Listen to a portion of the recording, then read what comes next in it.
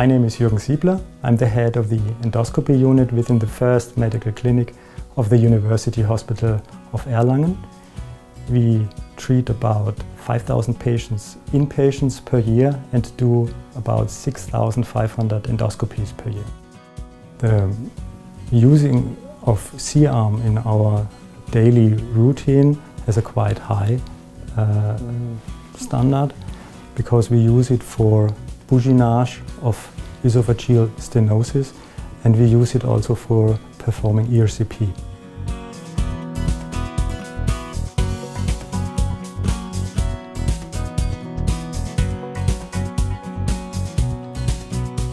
ERCP is the abbreviation for endoscopic retrograde cholangiopancreaticography. It was developed in the 70s here in Erlangen and in Japan.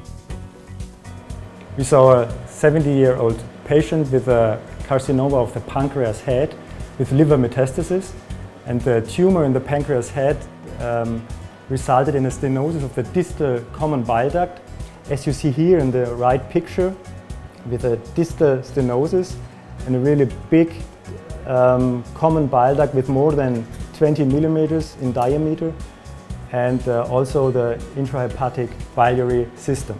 We put a wire into the biliary system and made a bouginage, as you see here, the radiopaque mark, and you see here the wire inside the common bile duct. After this bouginage, we put a 10 French stent into the common bile duct, so the bile can flow through the stent into the duodenum.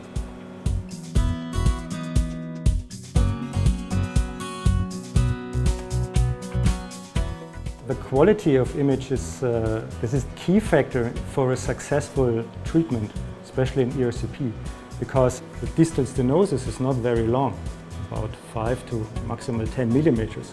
So you have really to have a really good picture and a good quality of image to see this small distance. And this system shows you an excellent quality. The structures into the biliary system, these structures I have to see. And I have to see my endoscope too, of course. And I have to see my wire, and I have to see my bouginage, and to see the stent.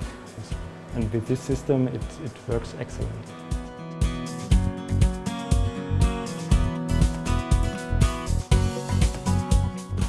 Compared to 20 years ago, we have much more obese patients in our hospital.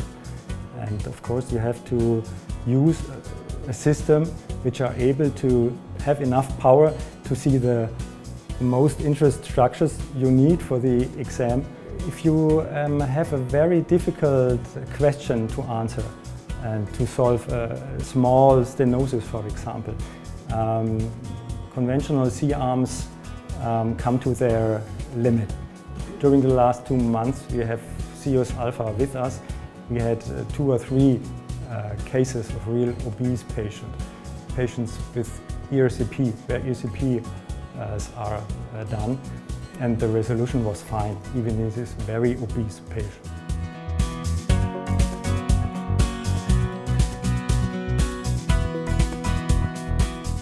The endoscopic picture and image near the X-ray image is really important for the success of the really difficult ERCP.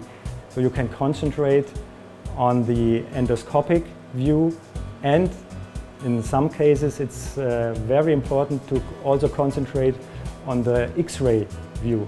And here with this system they are really close together, which enables for you a more relaxed situation in really difficult situations.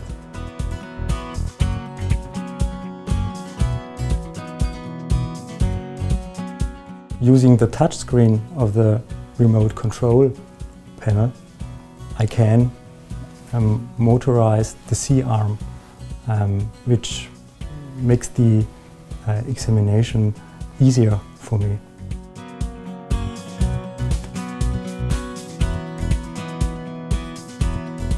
The easy handling of the Cios Alpha is characterized by brake release at the top of the flat detector, and the possibility to have a remote control, which enables the physician by touchscreen to make the most important movements I need for a real fast and high quality examination.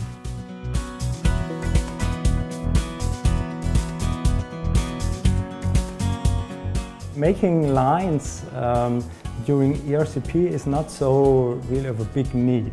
It's more important in stenting of esophageal structures or tumor stenosis, where you're not able to put much contrast medium in it because the contrast medium flows away.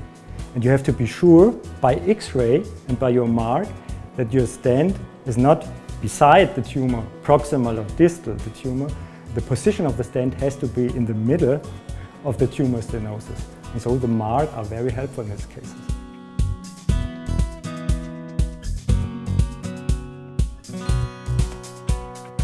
There are two reasons of using the collimation.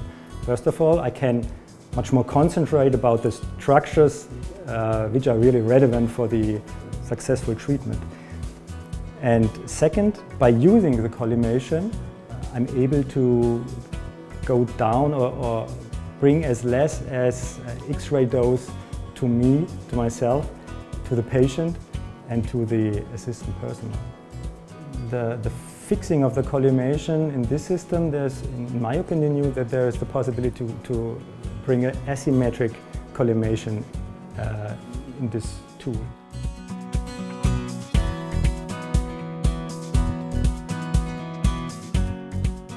The fixed C-arm systems, one of them we use in another room, our endoscopy unit, requires a higher dose compared to the Cios Alpha system, and the quality of the image is comparable. For me as a gastroenterologist, two things are most important. First of all, the quality of image. Cios Alpha compared to a C-arm in the pre-Cios Alpha era has an excellent image quality and is very easy to handle for the physician. This is a real advantage of the Cios Alpha system.